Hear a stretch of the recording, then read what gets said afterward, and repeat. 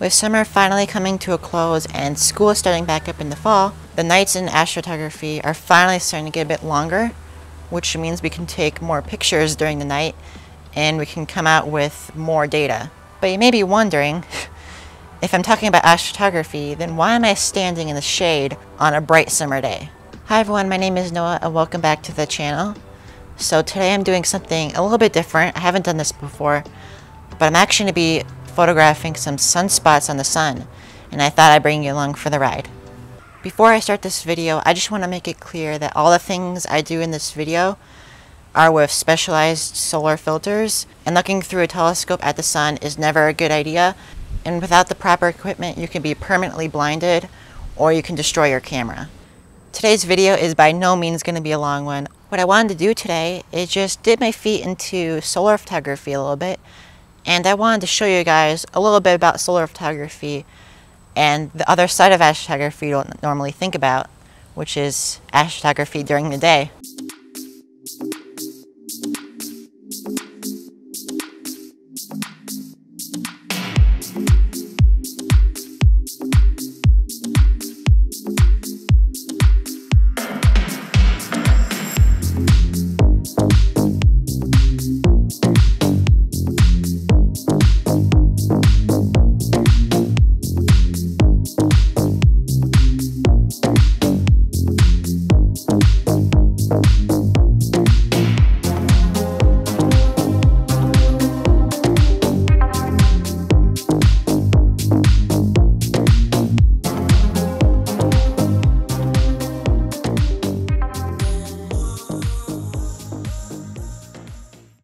Hi everyone, I'm back outside.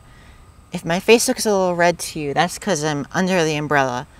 It's really hot outside, so sitting in the shade is definitely going to help in the broad daylight. The summer so far in Minnesota has just been absolutely brutal.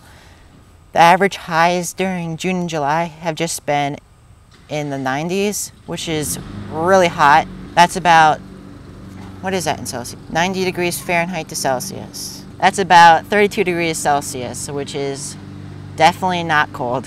Anyway, the summers are finally coming to a close and the temperatures are finally starting to get a bit cooler, which is always nice. Hi everyone, just Future Noah quickly interrupting the video. So I was editing today's video and I realized I left out something pretty important when it comes to solar photography, and that is the different types of solar photography. So there are really two types of solar photography. There is white light solar photography and narrowband solar photography. Both are about pointing a telescope to the sun and capturing sunspots, but the difference is what you're actually capturing on the sun. So white light solar photography is the simplest and easiest solar photography method to do. It's easy because all you really need is a solar filter and a telescope, and you can point your telescope at the sun and capture sunspots. Basically, with white light solar photography, you're capturing all the light coming from the sun, and you're not isolating any different channels of the sun. Narrowband solar photography is all about capturing specific wavelengths of the sun. So instead of white light solar photography, when we're capturing all the different spectrum of the sun, in narrowband solar photography, we're just capturing specific band passes. This is a far harder and more advanced technique of solar imaging, so I'm not going to cover it much in this video, but you can do much more with narrowband solar photography, and you can capture different parts of the sun, like solar prominences and the chromosphere of the sun.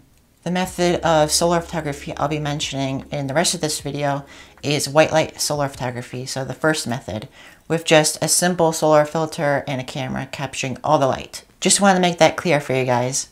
So right now I'm currently photographing an area of sunspots on the sun with my Celestron 130 SLT with a solar filter on it, and I've wired everything to my laptop here so I don't have to sit out in the sun. But you may be wondering, well, how do I actually know when there's sunspots on the sun? And because the sun's always ever-changing, there isn't always sunspots in the sun. And some days there are lots of sunspots, and some days there are 0 sunspots. And if you're ever wondering when there's sunspots in the sun, I really recommend this website by NASA. I'll put a link in the description, but it shows the full disk of the sun with all the sunspots, and it even labels them as active regions so you can reference them later. And it's just a really good tool to make sure you don't go out photographing the sun for no reason. Hi everyone, I'm back inside and I just wanted to give some safety advice for photographing the sun. So the sun is obviously extremely bright, and photographing the sun or looking at the sun through a telescope without a proper filter is extremely dangerous. You can instantly become blinded and ruin your telescope and camera equipment. To make sure you photograph the sun properly and safely, there are tons of filters out there for solar imaging and viewing. All the filter really is it's just the cap that goes on the telescope, and there's usually a little cutout with a solar film there. And these are really good to use with telescopes. Celestron has a few, which they sell for their different models of telescopes. But just make sure the filter goes with the type of telescope you're using. One important thing to keep in mind is to make sure the solar film you're using is actually safe. So one tip to actually determine for yourself is on your solar filter box, there's usually a label. And on this label, what you want to look for is 3 words that say ISO. And make sure that your solar filter you're using is ISO rated to the latest standards for the best viewing. This will ensure your filter is safe for viewing and imaging, and you won't have any issues. Another thing to keep in mind is when you're out in the field with your solar telescope is to remove all finder scopes and guide scopes from the telescope. That way when you're slewing to the sun, those extra optics won't focus light and possibly start a fire.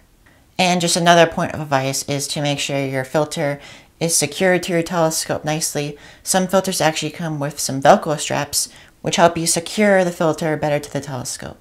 Anyways, guys, I think I'm going to end the video around here.